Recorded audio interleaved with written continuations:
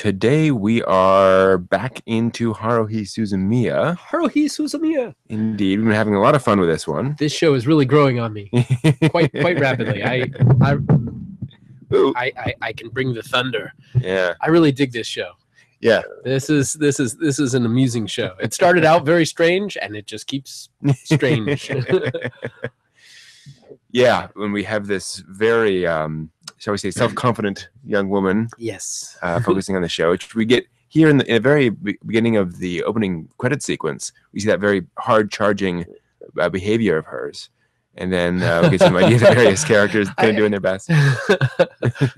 I'm really getting a little bit more feel for those characters now. I'm getting to know who these people are now that they're not making their video. A little bit more of their personality aside from when they're acting. Right. So we start off with our characters getting in to school, and what we saw actually before this was Kyon getting used to Haruhi and their first day in school. First day of school, big day. Everybody is getting back together after being away from school for break. Exactly, and as we were talking about before the break, there's or before the show, in Japan it's typical on the first day of school everyone stands up and introduces themselves and says some things about themselves and all that typical stuff. And, hi, my name is 3 things about me, blah blah blah. Yep. And you're supposed to say, well, I hope we all get together very well, and I hope we have a good time together. We will work together as a team. Exactly, because we'll we're all a good year. Do our best. Whereupon Haruhi stands up and says, "Well, if you're an alien or a time traveler or an esper, come talk to me. Otherwise, I have no time for you," and sits down. That's very different from most people, even here in the U.S. That's exactly a bizarre sort of hello. Here's who I am. Yeah, that's not the let's do our best. That's hello. I'm out there. Very out there. Yeah, Haruhi is a very distinctive character. Now, initially he thinks, well, is this a joke? What is it? What is the deal with this girl? Right. And that's the fun thing is that we get to understand this character through watching our interactions with the character. There's not a lot of backstory, but then helpfully some of the other characters explain to us what they know about her from the past. And I think it's an interesting storytelling device. Oh yeah, Kyon is sort of narrating his introduction to her and how he's gotten to know her, and we see through his eyes who is this person, but it's not just through his eyes. He goes and inquires about her from previous students and fills in some of the gaps about her background, which it gets more and more complicated as we see she's gone and done crop circle or Nazca line type of things, painting them onto the quad and other sort of strange behaviors that she's exhibited in the past. I love the scene here where he's just watching her up there she's on the school roof, and she throws a tennis ball at a dome. And that's all she does. You have no idea why. She's not playing tennis or catch with anybody. She's just throwing things at this. Although the paranormal world, domes have sort of a mystic mystery to them because of the there's a dome curve and all sorts of stupas. Stupas are suspected of being potential devices in the Indian book, the Mahabharata, or something like that. They're believed that they may be related to UFOs. Okay. Oh, gotcha. So there's all sorts of weird. That might be why she's doing that. That would make so much sense. So, and one of the things I actually want to talk about here is the character expressions in this episode in particular, because they do a great job getting across the character's inner state. Oh, their emotion, their attitude, they're perplexed by, how do I respond to this? And we have these very pleasant characters who just have these very pleasant expressions on their faces, very neutral. Haruhi is always intense. She always has those sort of embodiment of intensity. Yeah, that sort of V in her eyebrows, just everywhere she is. And I didn't even notice it the first time on the when they're out at gym. She goes and she sits the farthest away she can from everybody else. She's not exactly getting into the social norm of things. She's setting herself apart. Exactly. And she's serious. And then of course she has her hairstyle. She changes every day. And again, I think this is funny. She's not worried about social conventions. She'll change right in the middle of class. I also love, and this is a little animation thing. When she when all the guys go out of the room, notice the camera shake as they're going out. It's almost like there's a thunder as they're leaving. The girls are, we'll deal with her. And close the window shade. And so everyone's telling Kyon to just keep away from her. Just don't bother with her. He walks in, and I love this thing. He goes and goes, must be Wednesday, and sits down because of her hairstyle. And then he starts talking to her, and she talks back. And it's because he noticed the hairstyle. He says, so why do you do your hairstyle? She's, oh, you got it. And I love that element of the series, that it's, you have this weirdo, but just reaching out, and not just reaching out and saying, as he did in the beginning, because she completely closed them off, but saying, I noticed that thing about you. That's the take into her. Up until then, she's been pretty cold to everyone, closed to conversation, and you're not an alien. I have no time for you. You're not all these other things. But he's taken notice. And he even engages her in the conversation of, there's a different one every day. And that's very similar to different days of the week. If you went 0, 1 through 6, you got 7 days of the week. That would be and suddenly she opens up. Oh, well, it's not like that. But it is sort of. Exactly.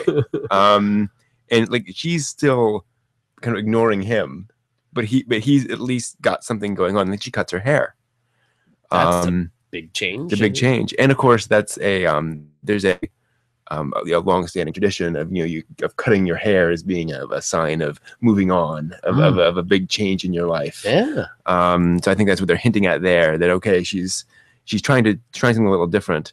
But the other side of that coin is she's all about novelty. She's all about trying different things. So okay, she did that for a while, it didn't work. Just cut the hair and move on.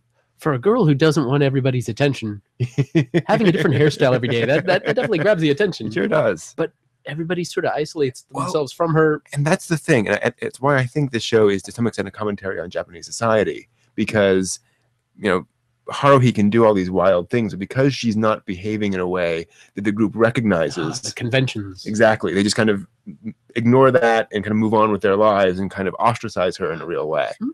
Part of it is her own doing. Part of it is social, and absolutely. And she's definitely trying something that most people aren't interested in. Intensity. All her expressions, what she says, everything very intense. Yeah, absolutely. And Kyon, of course, the opposite of that. He's so all laid back. Remember, so Crispin Freeman voices Kyon in this, and he says this is one of the hardest roles he has to play. Because he has to, Kyon never shuts up. But also he has to do this disaffected voice near the mic for hours on end. To sound unemotional. Yeah, very casual. It takes a lot of work. It does. It's a very unusual character, especially for a protagonist, to have somebody who is so laid back. But a relaxed, laid back protagonist. Very unusual. And then of course Ryoko shows up and asks Kyon to help out with Miss. That's the most she's ever spoken to anybody. You are now our go-to person. He's like the ambassador to her. Yeah. Speak to her for us. Well, very quickly he's becoming kind of the center of all sorts of stuff going on here, isn't he? Yeah. And of course they change. They change to the seat. In classrooms. And what are the chances she ends up right behind him? Everyone comments on the fact that all anime protagonists sit in the back left of every room. It's a law. That's the spot. That's the spot. That's where all the cool kids sit. Exactly. And it's not all of them, but it is certainly very, very common, and it has some advantages. So of course they start talking and they start chatting, and so Kyon does this thing that really ticks her off, because she wants all this stuff, and he says, well, normal people like us, we should just make do with our lives and understand that things are the way they should be. And, that's just life, a very normal Yeah, attitude. she's tried out. She's seeking stuff. She's tried out every club, but she's stuck with none of them. Mm-hmm. So she's looking for some excitement. She sure is. Even though she doesn't engage people as much. No. And he's like, yeah. Mm-hmm. And finally she gets the idea, grabs him and yanks him. Bam! What are you doing? I've got an idea! She's going to form a club. Of course, it's in the middle of the room. So she grabs him, takes him up. And so by his tie. By the tie. I think that is kind of Haruhi right there. I think that kind of sums up she did that in the middle of the class when she grabbed him and pulled him and exclaimed that. And they're the teacher. Everybody's looking. What's going on? Rather passionate young person. So they decided to form the club. A club! And here's where things start to really, I think, get into Haruhi's personality. Up to this, we know she's kind of a weirdo, but she is so fixated on this idea. Yeah, expressing herself. Mm-hmm. So she goes to the old building. Yes. And I love, and this is something, again, I kind of just noticed, they cut to various parts of the room, and they cut over to, do you recognize that over there? Wow. It's an old laptop. I had one of those. So they cut back to this circa... And is that a mimeograph machine? I think it's a mimeograph machine. I think I had one of those word processors back in the day. Yeah, that's the hint that this room has not been used for a while. Wow. Antiques. and it's the literature club. Well, everybody has graduated except for one girl in the room. One girl in the room, Yuki Nagato, who comes with a room. It comes with a room, exactly. We're taking over this room. This girl comes with the room. Yeah, exactly. Look, we already have a member.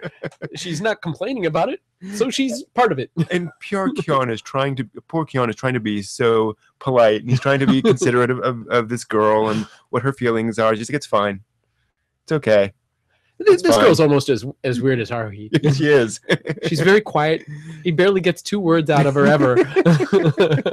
She'll just sit in the corner of the room and read, and she's fine. And reads. Yeah. As long as that happens, that's fine. You realize we may have to kick you out of this room at some point. Okay.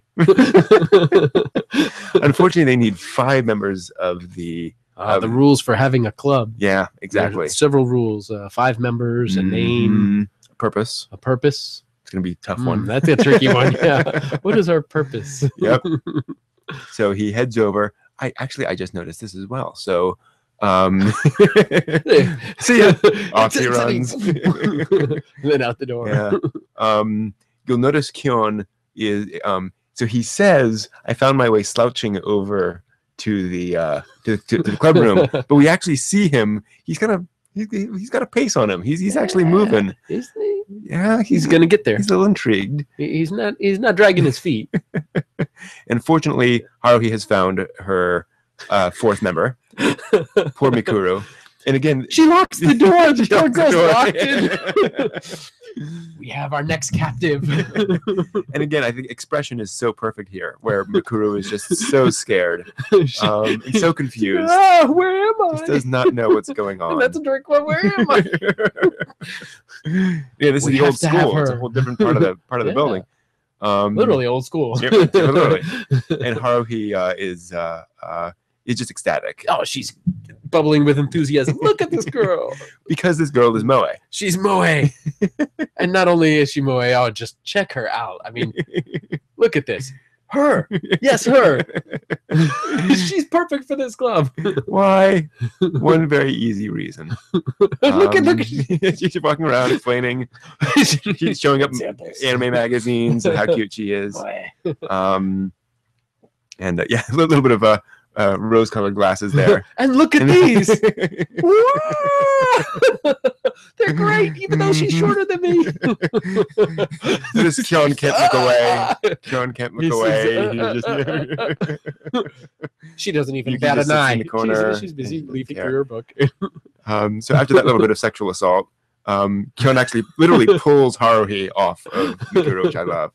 And then Haruhi wants Mikuru to stay here. And then there's this interesting moment, which, again, I think a lot of people don't notice as it's passing. Because Haruhi says, yeah, she'll be here. And then she asks, What clubs are you a part of? I'm a Calligraphy member of club. the Oh, club. you can leave that one. That's Yeah, fine. yeah, You can just leave that club. calligraphy. Yeah, you're part of this now. She's already predetermined for her. Exactly. I'm making choices for you. And then Mikuru glances over to Yuki, and her eyes widen. Mm. And there's this kind of moment where and Mikuru says, "I understand. I'll stay." And it's kind of interesting. Why would that happen? That's unusual. Yeah. What was that key that made in her go click? Oh, well, I will stay. Yeah. Even though you guys are crazy. Why will she stay? Why will she stay? But she decided. She seems to be a pretty passive person. But she's willing to go along with it.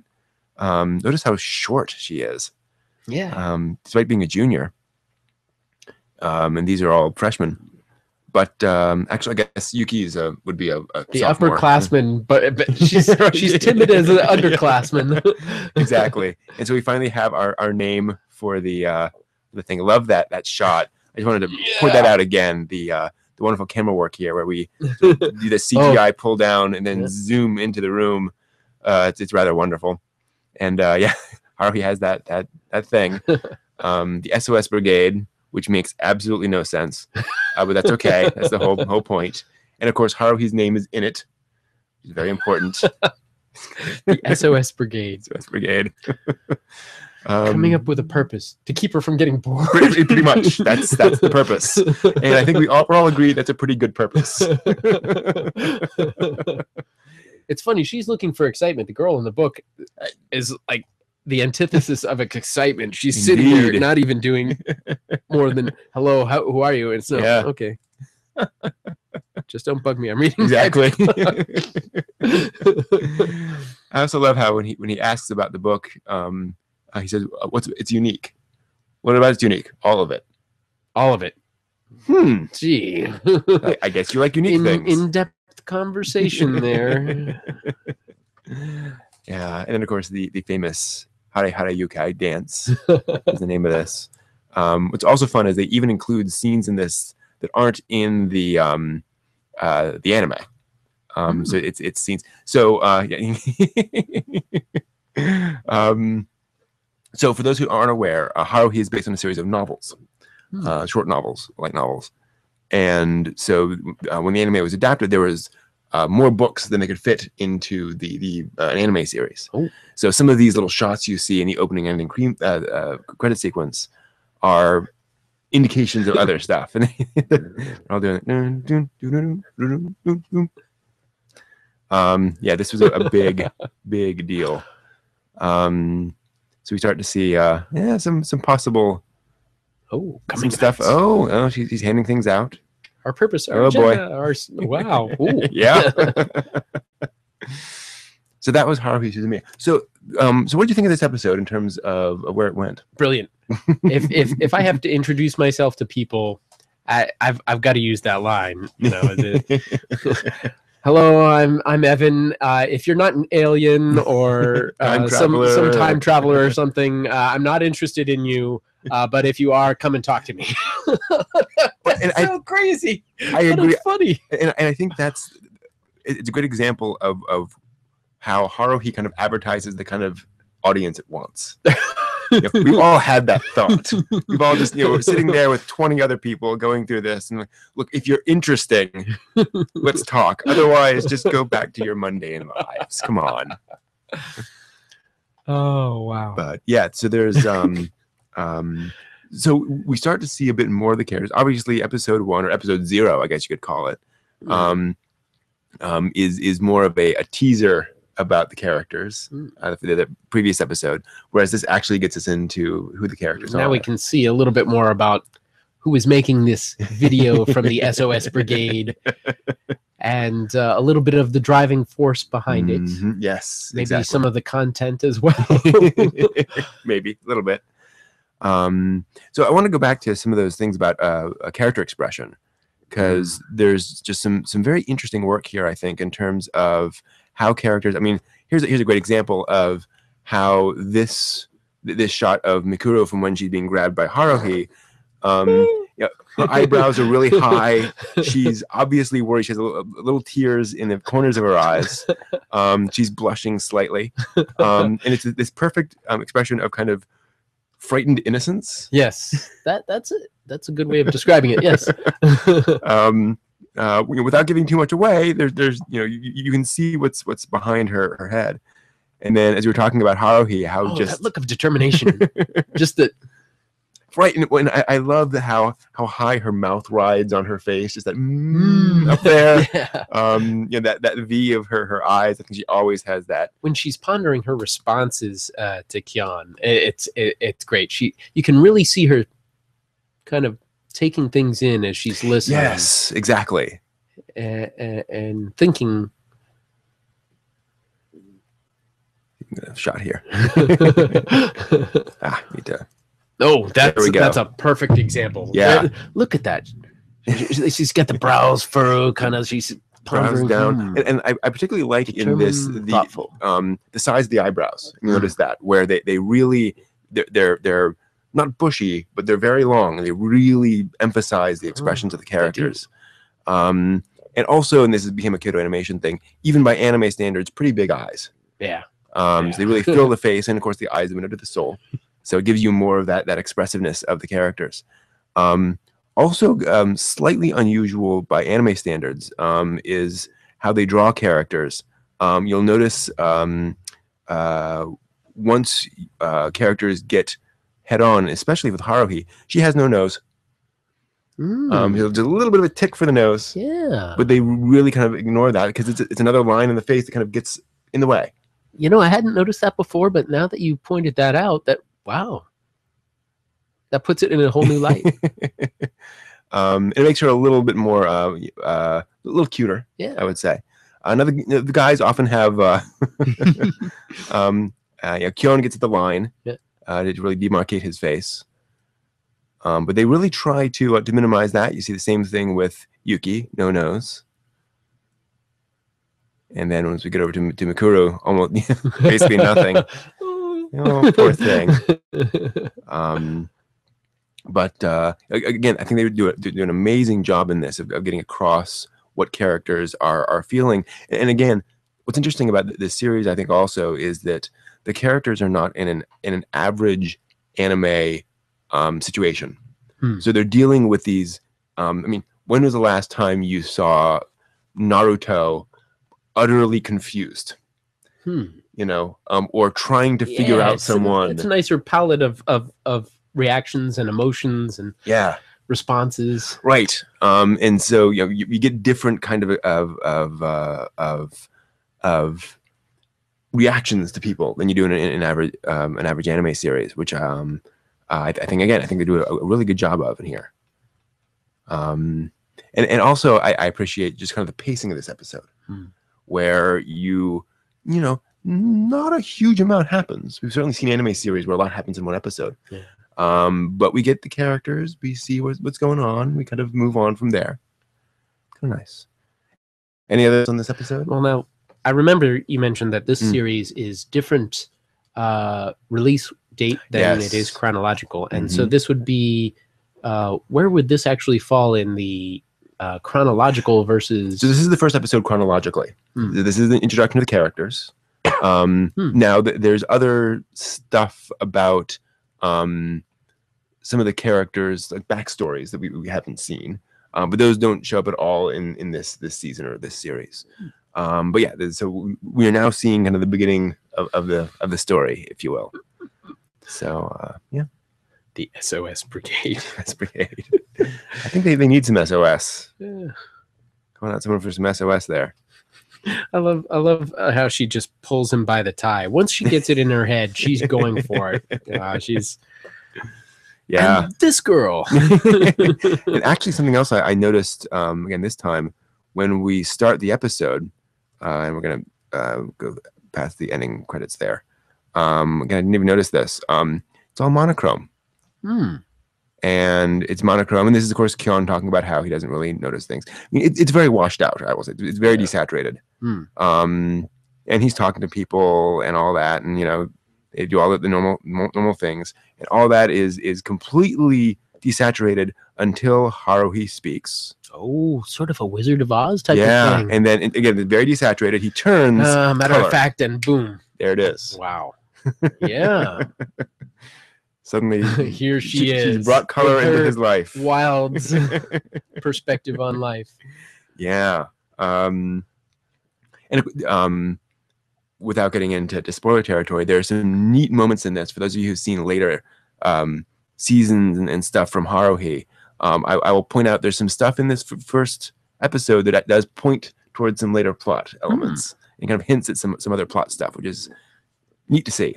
They're actually kind of thinking about that stuff. It's funny how he says, reality is a hard road. And here's this girl who's reality, that's for you guys. I want the cool stuff. I want. What's the saying that Adam Savage has? I reject your reality and substitute it with my own. Nice. Very, very true of this show. So we'll be moving on to more of that. So moving on to Yamada's first time. And we'll see. Oh, that's right. We have to restart that. Sorry. Yamada. Yamada. So this is a fun one. The school trip to Kyoto. Ooh, school trips. School trips. Always fun. Yeah.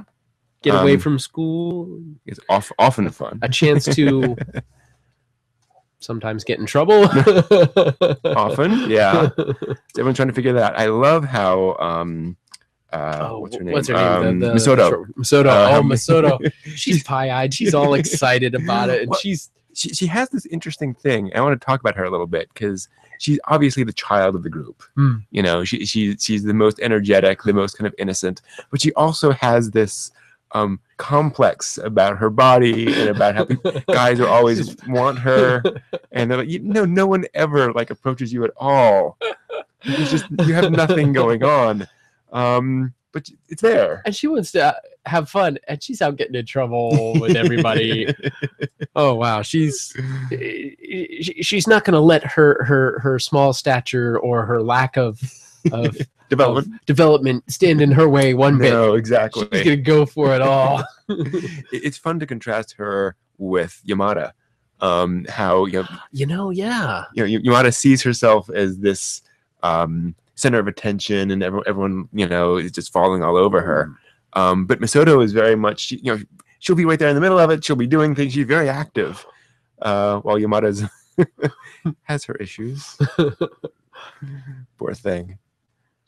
So Sparkles, love that. Sparkles. So of course everyone's a little worried because they're going off to Kyoto for a school trip together, which means somewhat less parental involvement than usual. Oh, the imaginations run wild. Gosh, they sure do. My gosh, they sure do.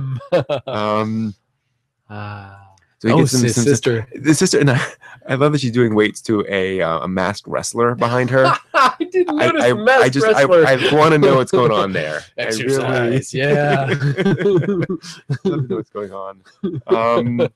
But they have this great little conversation about how he needs to explain that his feelings for you Yamada. have to say those 3 little words every girl loves to hear. And once she falls for that BS, then you can do this. Love that That's line. a sister. That's a sister. Advice on women. Once she falls for that BS. I love her expression here. Very that's sneaky and evil. Once she. Bit of an Oni there. Yeah. Another Japanese demon. Cute. And so they got to figure out what's gonna happen. Yeah, they can kiss her anywhere you want to. And of course he takes that. Which is exactly what she means. So planning for the trip. I love how little sister is so supportive. Despite the fact that what's this you're carrying? A book on hotels. And the reason that's funny, by the way, folks, in case you didn't catch it, is that the school's got all the hotels covered. Yeah. Like, they know where they're going to sit. So the only reason you need another hotel is if you were spending a night with somebody. They have a thing called a love hotel. They have that too. Yeah, very that's true. Something Yamada would be definitely interested Very in. much so. Remember they tried to find one. Yeah, that's right. That's right. Yeah. Oh, I love her stance here. I love how she's a villain. Yeah, there's Mount Fuji. With the train going. And that's our hint to folks. Oh, there she is. I having fun. tried Getting all the snacks, vinegar flavored vinegar flavored chocolates. I love that. She's all Terrible. excited until she eats it. I want a beer. Oh no, you don't. And No, you then all the don't. guys' reaction. Oh, she's so hot when she's angry. Everyone's a hornball in this series. It's hilarious. So here, I think we start getting into some more character stuff. The that we really Shutterbug. Where developing characters. I love the flowers. Developing. The good karma. He's taking pictures. And Yamada gets jealous. Jealousy. Man, she just can't get rid of it, despite the fact that she's barely spent any time with the guy. And when he does try and spend, she's like, "I'm not doing this because of you." But how dare he spend time with any other girl? In fact, at one point, her little sex goddess says, "Can't figure out girls. Just girls are just the heart of a girl is inscrutable." But he really plays the social butterfly at this point does. Because everybody's there. They all want their picture. He's ready. He's got the eye for it. And you can't compliment anybody because Yamada will not take it right. Her friend to the rescue. Yeah. Okay, how do we pull this out of a tailspin? Yamada's gonna. So they offer to take a picture together, which doesn't quite work out the way they want to. So no photobomb. Oh, The photobomb. That was quite a train ride. They take things so seriously here.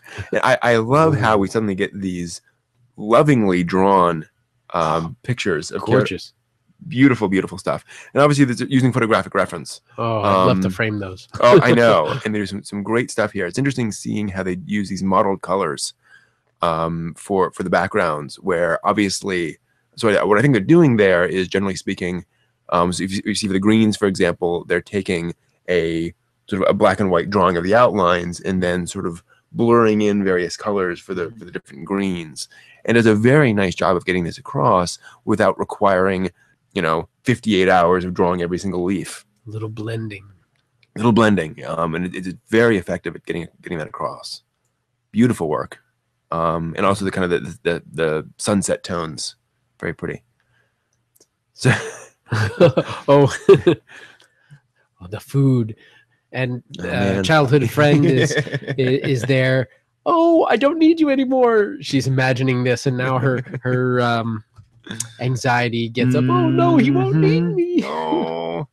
All these anxieties you get from all the different characters. Everyone's just so being able to view into their head, of course, and their imagination. And this was a wonderful sequence. Oh, I love this. So they're in the bathhouse, and the character we're seeing all the characters. Whoa! Suddenly it takes a turn here. It sure does. Oh my! But and then it's a bubble of him imagining this while he's in the hot tub or in the onsen. In the bath. They're all and suddenly something arises, and then they're talking about comparison, but that's actually a thought bubble in Yamada's head, nested like the Russian nesting dolls. These imaginations, beautifully done. Yeah, it's very interesting stuff. So they're all trying to get to bed. So it's typical, of course, on school trips to start, talking about your past experiences. It's too early to go to sleep. Let's chat. Which Yamada's all up for. Tell me now. What was it like? What was your first time like? There's no escape. You have to tell us. And I mean, really, how embarrassing. It's like, I don't have to tell you anything. Oh, yes, you do. Put on the spot there. Why don't you tell? I have nothing to tell. Right, yeah. It's not my fault. And so they gang up on her, and finally she's going to... You can't escape us. You must tell us now. So finally she decides to tell them all. Just get them off her back. Okay. And then, of course, as soon as she does that, what happens? But in comes the teacher. Lights Go to bed. Saved by the teacher. Exactly. And I love how the gag just continues. She comes in ready to whack them up. That's not what happened. And so they all go. And again, Misoto having a great time. She's all around. beautiful shots. Beautiful. It makes beautiful me want artwork. to tour. It sure does. Kyoto is Oh. amazing. And here they are at I'm gonna forget the name of it, but I believe the East Temple is what it's called. And so Yamada. love this. So Yamada sneaks off to try to find some. Now's the chance. Yeah, they can get some alone time. I can get him. So I'll she sends text him. She texts him, and the text is, and we're not going to overlay here, but it's basically, "Come find me, let's have sex." And his response, "Got to be spam. Delete." It's got to be spam. She's all excited. Oh no, spam. Oh, it's not going to work. Her plans always seem to backfire. Oh, here. The monks. We'll whack you. And she imagines getting off on that. Exactly. No, you must reject all earthly thoughts as an example of this class. And of course, the earthly thoughts suddenly flood into everybody's mind. Don't think about an elephant. Just don't stop thinking about elephants. Don't think about elephants at all. As they think of these, he comes over and whacks them. Everybody's attempt to keep focused. Yep. Oh, but he falls in love. Oh, he gets whacked. That was hilarious. So for those who are listening, one of the girls is trying to get into position, and she falls over. Friend. Yeah. And so a monk comes over to correct her, but she's just so cute. Instead of whacking her, he has a heart floats out, indicating he's having his desires now. And whereupon another monk comes in and whacks the superior monk comes in and whacks the the lower level monk. And we get again a little bit more character stuff here, where we see that the rival is holding all sorts of stuff in, keeping perfect composure. And the head monk is amazed. Yeah. She's not showing these, but he knows that she has the two dueling sides. It's pretty scary when you think about it. Yeah, she has such willpower, he says. And yeah. She does, from what we've seen, have quite some incredible willpower. One might call it psychotic willpower. And lust for her brother. Yeah, well, yes. But Yamada, 2001. Yes, 2001 music. She knows what she wants. H. She absolutely knows what she wants. That is perfectly clear. All the monks are amazed. Now, unfortunately, we ran short on on some time. So we're gonna stop it there for Smoke and Mirrors today. Yes, and we'll come back next time and talk more about the rest of Yamada's first time. As those technical difficulties got in the way. Exactly, but we will make it work out. Yes. So yes, so we'll be back on Tuesday, I believe. Tuesday. Yes. So coming soon. Exactly. Yeah, that's the plan. So she looks beautiful in that. She does. A lovely kimono, Kyoto style kimono. Very pretty. So this is a very common thing. You get an eye catch. It's called in the during the commercial break for every episode. So about halfway through, and they're established this thing where in a lot of anime series they'll draw something new for every eye catch. So, get some drawing. I like some of them. They invert the theme. Yes. And so you can tell when the eye catches flip from exiting the program to returning to the program. Yeah. Very different and different picture. Exactly. Yeah. Sometimes some music is they do with other TV bumpers. But it's always in the middle, it seems. Yeah, there's only one commercial break, and it's unlike other U.S. programming where you have multiple spots where they break it up for commercials. Yeah, this is a little bit more comfortable because you're not going to get bombarded with stuff that breaks the flow of the program. Yeah, now, that is changing somewhat these days. So sometimes they'll insert commercials anyway. Advertising. Yeah, can't get away from it. Got to pay for it somehow. Yeah. But meanwhile, drink Gatorade. Yeah, exactly. Hate advertising, but 19 million hour energy. Yeah. No advertisements. How was that Dunkin' Donuts? It was great. Today was Donut Day. It was. And you made donuts. Happy National. Yes. Happy National Donut Day. Enjoy your pretty irredeemably bad for you food. Delicious. But delicious. The more the flavor. Exactly. It's hard to find many health benefits to donuts, but that's okay. That's fine. Yeah. Remember Alton Brown doing an episode of Good Eats, and he was making ice cream. and he brought in stuff, and then he said, okay, we're going to use a quart of heavy cream and sugar. And he looked at the camera and said, I didn't say low fat ice cream. No, I said, yep. Yeah, real ice cream.